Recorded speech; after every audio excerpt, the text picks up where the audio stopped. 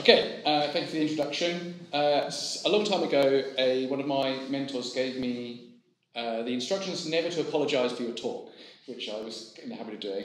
But I will apologise slightly for this one. So, unfortunately, this is Karina's talk. She's not here because she's not been well this week, and so I'm going to give the talk for her. I've only just received the slides. I think she hasn't been able to completely finish them because she's not been well either. So I'll just try to fill in the story as much as I can. So Karina Kowalczyk is my PhD student at Imperial. And so previously you might have seen Karina speaking about, she started her PhD working on a project about some different hybridized finite element spaces. And we've changed gear now and we're looking into some time-stepping methods. So it's a sort of related but different topic. So this is just starting really, but it already looks nice. If you look at this year's issue of Acta Numerica, you can see I've written a review article about compatible finite elements for geophysical flow dynamics. It's essential really for review. And so there I'm kind of describing all the nice properties that the discretization has. And one sort of outstanding question is really what is the best way to integrate these type of discretizations in time. And sort of the reason for that is that, so compatible finite elements, without going into a lot of details here, they involve different finite elements for different variables, which have different degrees of continuity. So there are HDID elements where the velocity has continuous normal components but not tangent components, etc. And so they're all, and then once you introduce advection into the system, which you need to do for fluids, then it's a bit complicated to work out what the best way to do the time stepping is. So we've tried various different things, and so in this project, Karina's trying something new, which is based on some papers I've seen over the years by Rupert Klein, who is a finite volume person. And so essentially, what happens is that they do a splitting between advection and what they call projection, which is like the wave path. You'll see it in a second. And the thing that they do that's interesting is that for the advection part, the finite volume method is just cell-centered, so all the fields are in the same place, and you just do classic finite volume like we learned the first time you ever see a finite volume method. Then when you get to the projection step, it's a staggered discretization so that it can be stable and you don't get any spurious modes and things like that, which happens at the end. And so it's kind of taking the best of both worlds. And so I was thinking, can we extend this to the compatible finite element setup and try to get, we're using higher order spaces, so rather than finite volume, we're talking about discontinuous Galerkin methods, and then have a projection step that takes you back into the nice finite element spaces at the end.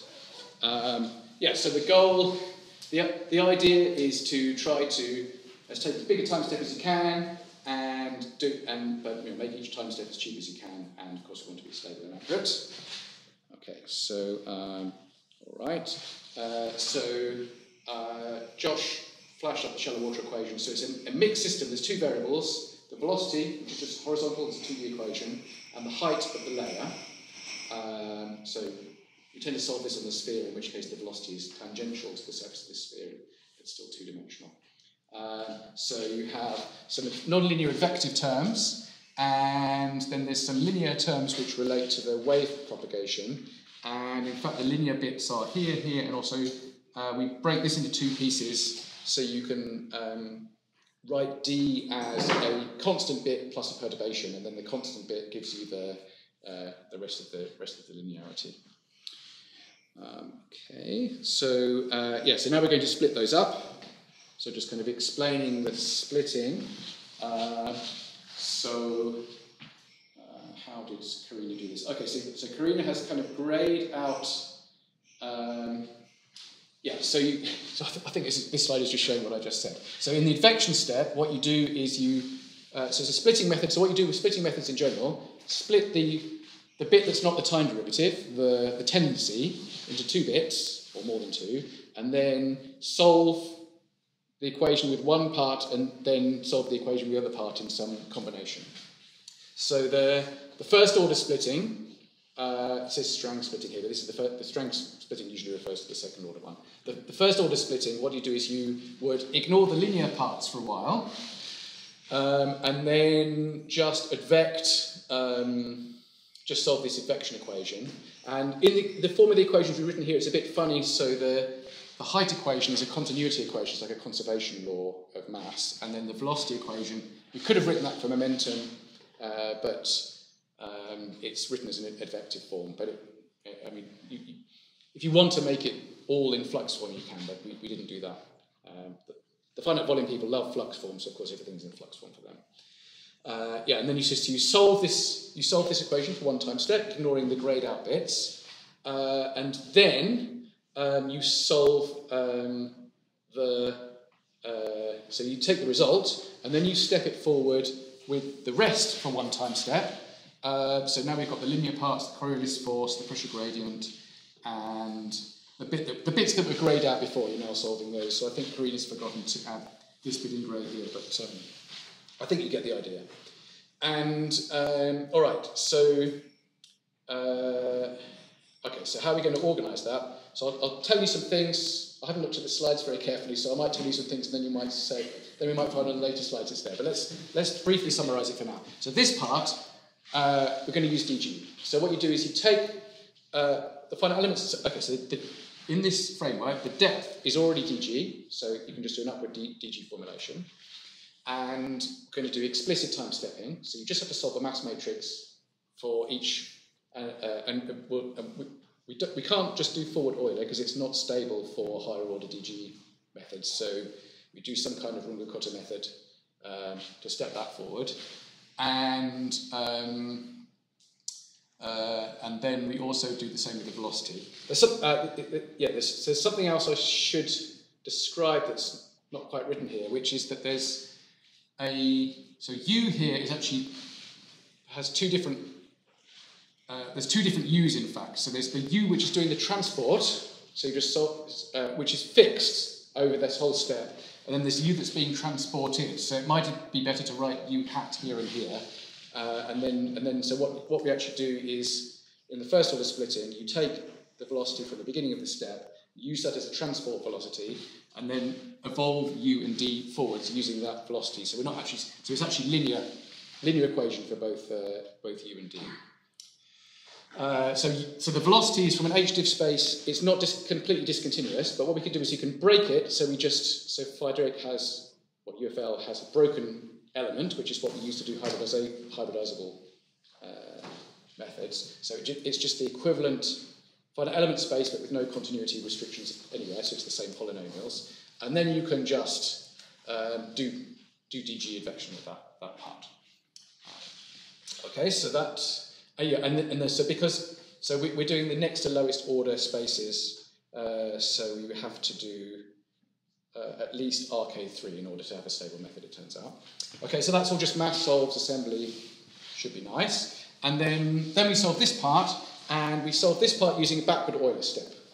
So it's a fully implicit, theta equals 1, and we can solve, so that is a linear system, a linear mixed system, which we can also solve efficiently using hybridization. So hybridization, I don't have time to talk about it now, but it's implemented in Friedrich. You can just select in the Pepsi options, and it introduces some fluxes on all of the edges, and then it eliminates everything in favour of those fluxes, and then you get a system that you could either, for shallow water equations, it's 2D, you should probably just use a direct solver, or we want to go to 3D because that's where we live in 3D.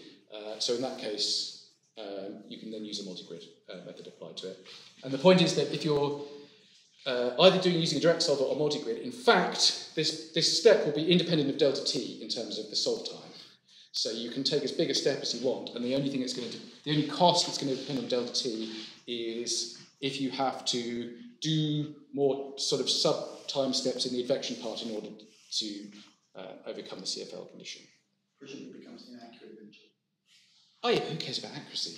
Yeah, that's right. Yeah, but it's usually the case with these fluids problems that you hit CFL issues before you hit accuracy ones. So it's sort of you normally want to be able to do some cycling, especially with these these Runge-Cotter methods. The CFL constraints are quite restrictive.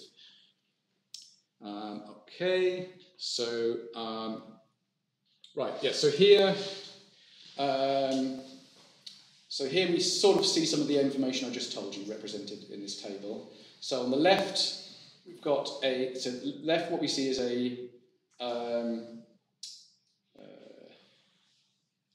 Actually, it's not completely right. So these stars should be ends. So what Carina wanted to write here was a forward Euler step applied to those two equations using this u bar, which is at the beginning just the velocity from the previous time step.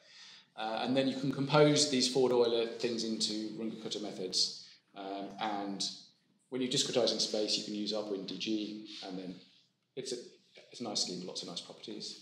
And then hopefully, as Carina's written, hopefully it's a low cost even for a large DT. You just have to do more mass solves. It's quite local. Probably we can cram a few of those in for the cost of one projection step. And this is just repeating what I said before about solve the projection step with backward Euler, and then use hybridization to solve it. And then so what happens is at the end of the projection step, so U star is no longer satisfying the constraints of the normal components being continuous, because we broke them by doing this dg step, but the projection step puts you back into the HDiv space again. So that's why it's called a projection step. Okay, so that's the idea. All right, so let's criticize this a bit. So it's a first order method. So first order accurate is not very accurate. Secondly, I'm using backward Euler here, which is super damping. It just eats waves for breakfast. So what we want to do is we want to adapt this into a second order scheme. What do I see here? Okay, possibly that's not that important to cover. All right, so what's the second order scheme? So the second order scheme is the strand splitting, as I normally think of it. So what happens in this, and it's quite related to, in fact, how the Met Office time stepping works in Gung Ho and the unified model, for example. So what happens is that in the second order scheme, you do one half step of an explicit time step applied to the linear part, the wave part, and then at the end of the step, you're going to do one half step of backward Euler, and then if you ignore the middle part of that sandwich, that is just the Crank-Nicholson scheme applied to the wave equation, which is second order accurate, and it conserves the wave amplitude exactly. So that's nice. And then we insert into this sandwich some advection in the middle, and we're going to advect with u bar, which is the velocity. And then for this whole thing to be second order accurate, we need to advect with a approximation of the velocity at time n plus a half, which we don't have. So in fact, Carina has written it on this slide. So in fact, what you do is we do need that previous scheme that's not accurate. So you do the previous first order splitting, and it gives you a stable approximation. So you just do it over half a time step, and it gives you a stable approximation of the velocity at time n plus a half. And then you use that as the u bar, and then you do the whole second order step. So the whole cost of the second order discretization is you have to do two sweeps. You have to do one backward Euler.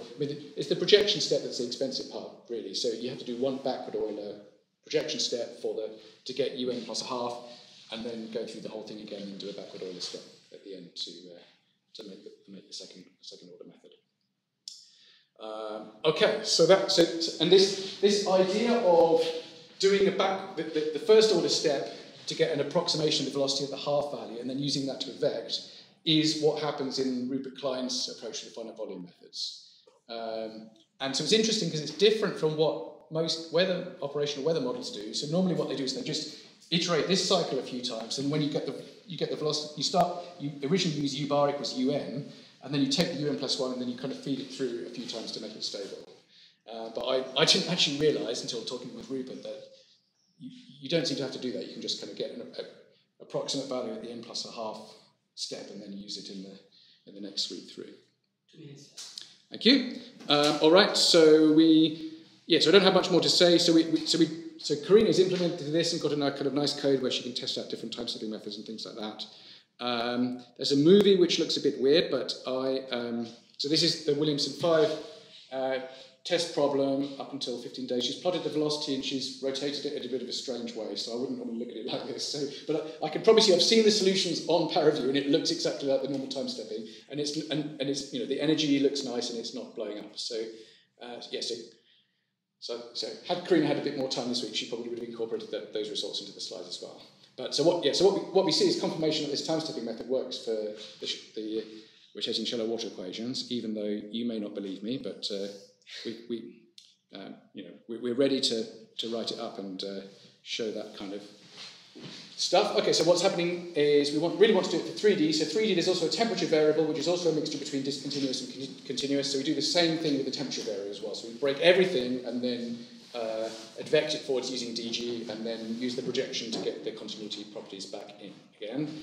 And in this case, for the Euler equations, the projection step actually involves non-linearity. It's non-linearity from the equation of state, not from the advection, so it's a kind of more gentle non-linearity, but we need to address that.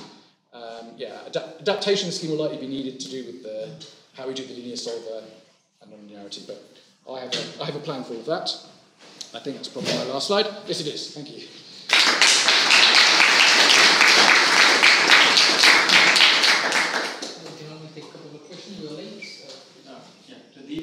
You mentioned there in the slide like the background constant.